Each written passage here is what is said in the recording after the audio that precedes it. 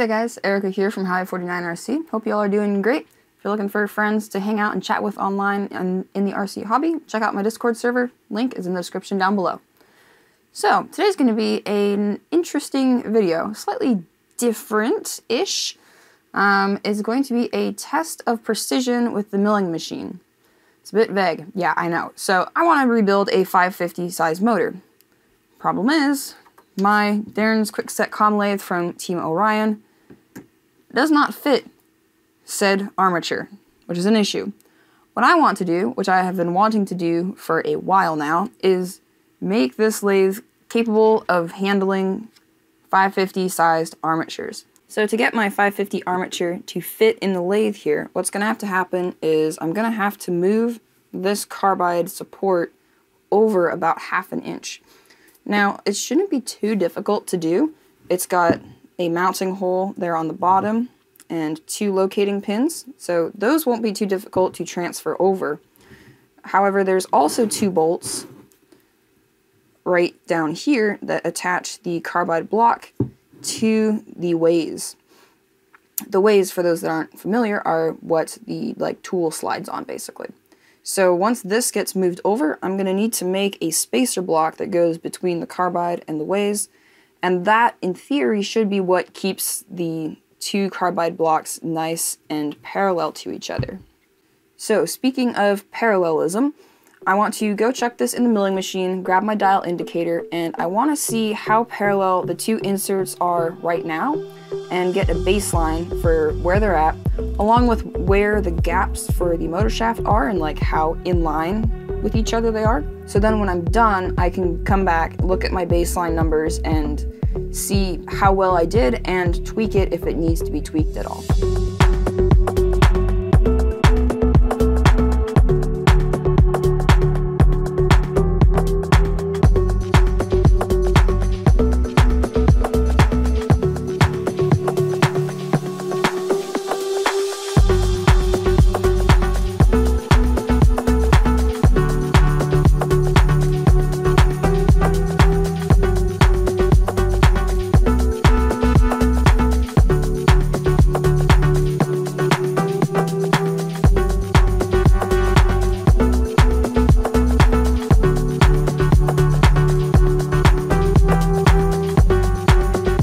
Oh man, guys, this is not good.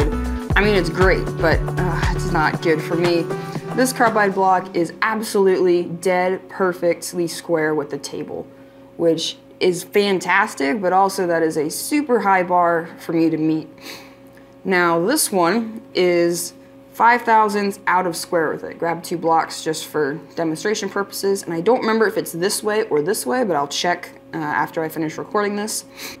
And then for the front face, for how in line they are with each other, they are perfectly aligned, plus or minus 1/1000.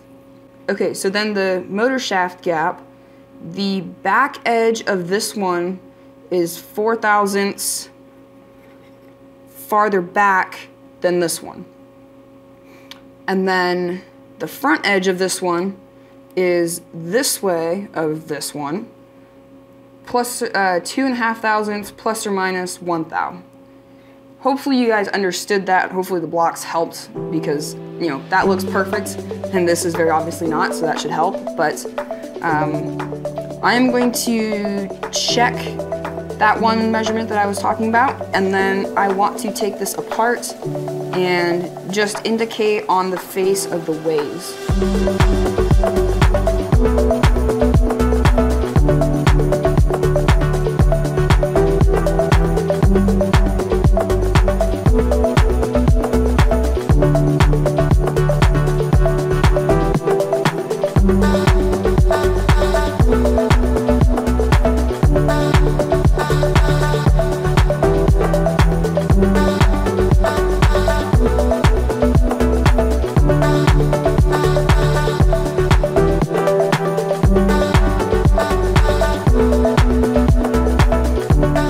So I got this apart, front to back on the way block here is dead perfect. No surprise there because the inside of the carbide block was dead perfect also. So before I took my carbide block off, what I did was I measured vertically to see what the discrepancy was there, and it was 1/1000th out this way. And coincidentally, top to bottom on the weigh block here was 1/2,000th. I think it was plus or minus 1/2,000th top to bottom. So that makes perfect sense. It was also tipped in this way, so all my numbers right now are making sense. I've got a good baseline. I need to think about what to do next. Okay, so I think I have a grasp of what's going on here. So my alignment dowels are 0.115 of an inch in diameter, and the hole that they are press fit into fits a number 32 wire gauge drill perfectly, and a 32 happens to be 1.14 inches in diameter. So that's 1/1000th smaller than the alignment pin, thus making it a press fit. The center hole, the big hole in the middle here, is a number 10. So that is not very crucial because that's just a screw hole, but that fits a number 10. So that's what I will use for that. And then I'll have to countersink it, of course, on the bottom, but that's really no big deal. So basically, I need to find some dowel pin material. I was really hoping that they were going to be 1/8 of an inch in diameter, because that would be perfect. I could just use an old motor shaft and cut that. But I can't, which is quite annoying. Just for fun. Does that fit in there? No, it doesn't. That's a bummer. Okay, so basically, I need to go run around the house, try and find something that's 115 thousandths in diameter. Okay, guys, so this is what I found. Lots of hunting later, I came across a Traxxas shock shaft that is 116 thousandths and a axial Yeti control arm hinge pin, which is 114 thousandths. But I think I'm gonna go with the dowel pin because it fits in my carbide block really, like, pretty much perfectly, and it's got about as much slop as the dowel pins that are already on the lathe. Now, having a little bit extra slop in here is gonna probably be to my advantage because the holes aren't going to be 100% perfect. I mean, I'm gonna try, but you know how things go, they're not always perfect. So having that little bit of extra leeway is probably gonna be helpful. So what I'm gonna do is I'm actually gonna use a number 33 drill instead of the 32 like we were talking about earlier. The 32 is what was originally used to drill into the base plate, but I'm gonna use a 33, which is, let's see, that is 111 thousandths. So that is 3 thousandths smaller diameter than my hinge pin. And that's fine, because what I think I'm going to do is put a taper on the end and then press in the pin into that hole, so it's going to be a really, really tight fit. Good luck getting those out, but at least it'll stay in there. I'm going to be starting out with a center drill just to give myself the best possible chance of getting just the absolute perfect hole, making sure everything is nice and straight and true and doesn't wander at all.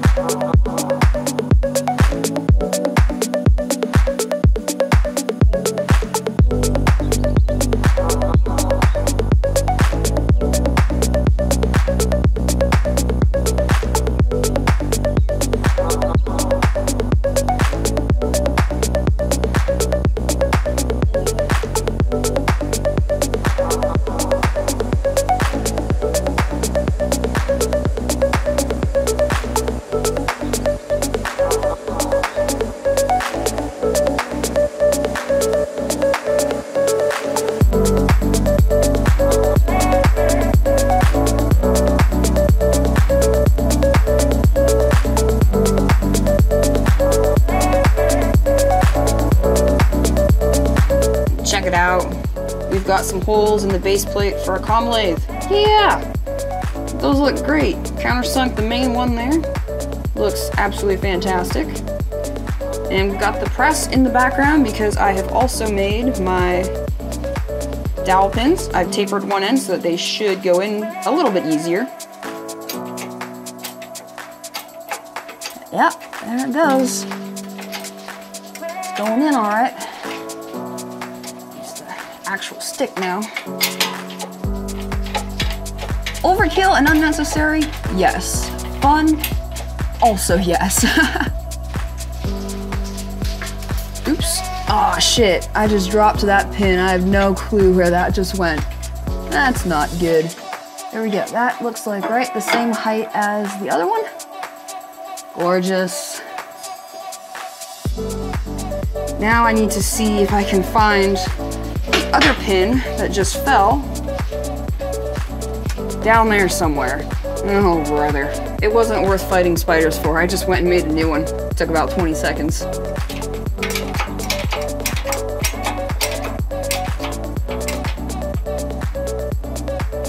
And there we go. That looks perfect.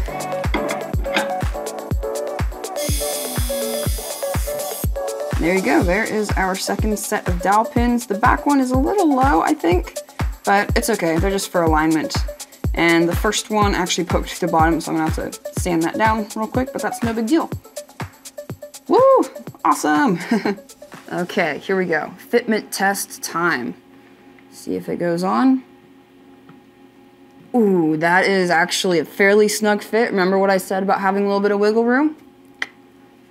Absolutely perfect. Oh, that is great. That is such a nice, snug fit. My bolt hole lines up absolutely perfectly. I got rid of my Allen wrench, but all right. There it is. Look at that, guys. That is awesome. It's a little bit tight, but that is okay. I'm perfectly okay with that. Let's see, where's that armature? What did I just do with it? Oh, here it is. And the armature sits in it nicely, spins really nice, so that is perfect. That's exactly what we want. No binding at all, which is fantastic. So now all I have to do is make a block to take up this gap here. Shouldn't be too bad, just gonna be a block of aluminum with a couple holes in it.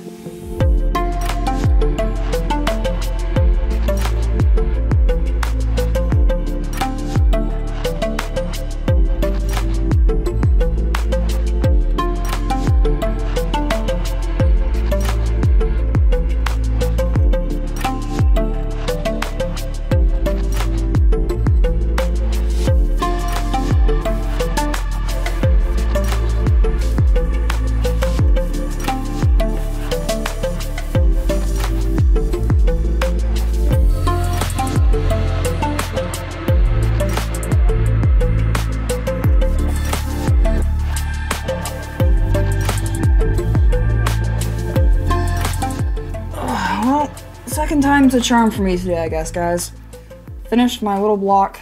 I messed up the first time, of course, as usual, but I am very, very pleased with it. Come on, autofocus, thank you. Very pleased. Nice and square, rectangular-ish. Got the hole for the original pin there on the bottom, and it fits absolutely gorgeously. It just sits right down where it needs to, and it's pretty much a perfect fit for the carbide block here.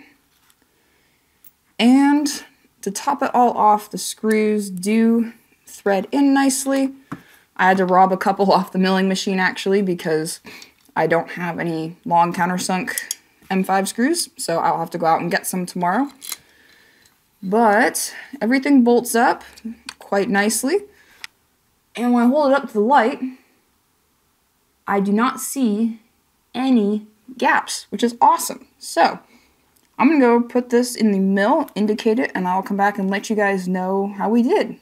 Alrighty folks, the measurements are in, and I gotta say I'm pretty surprised. They are actually better than when we started. Starting with this block, it is perfectly in line, plus or minus 0.5 The front edge of the motor shaft groove is perfect, plus or minus 0.5 The back edge of the motor shaft groove is ahead, on this one is ahead of the other by 0.2 plus or minus 0.5 And then the front faces of the two blocks, this one is ahead plus or 1,000 plus or minus 1,000.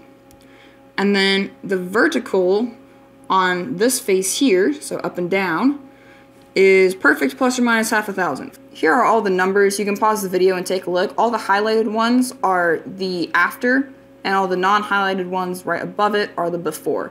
I know that is incredibly hard to follow with me saying this and that and all these numbers, but for those that care, here they are. I'd say they're pretty impressive. And they actually make sense because before we were, let's see, A was 4 thousandths ahead of B, and B was 2.5 thousandths. So 4 thousandths minus 2.5 is 1.5, and we've got 2 plus or minus a half. Like, all these numbers actually line up, they make sense, and I think that's really cool. It's not just a fluke, like, it is actually seriously better.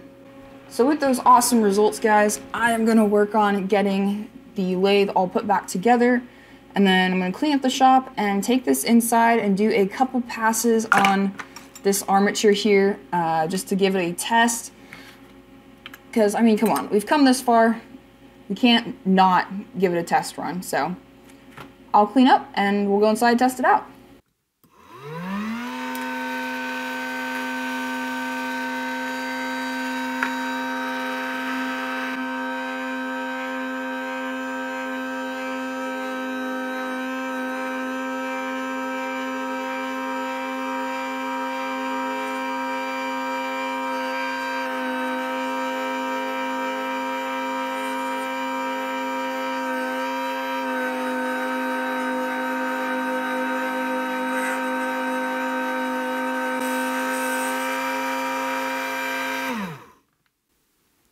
I would say that that works just wonderfully.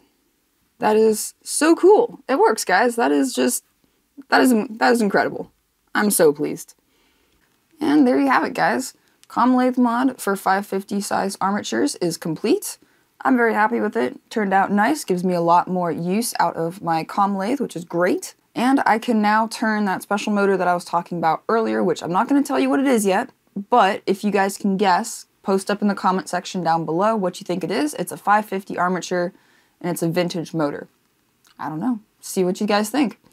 But anyway, thank you guys so much for watching. Hope you enjoyed this little modification video. If you did, please do leave a big fat thumbs up. If this does happen to be the first video that you have seen by me, make sure you go down, hit that subscribe button, leave a comment down below as well. Follow me on Instagram at LiQWYD_RC, and if you want to support the channel, join my Patreon. Yeah, there we go. That's it. Thank you guys so much again for watching, and I will see you guys in the next one.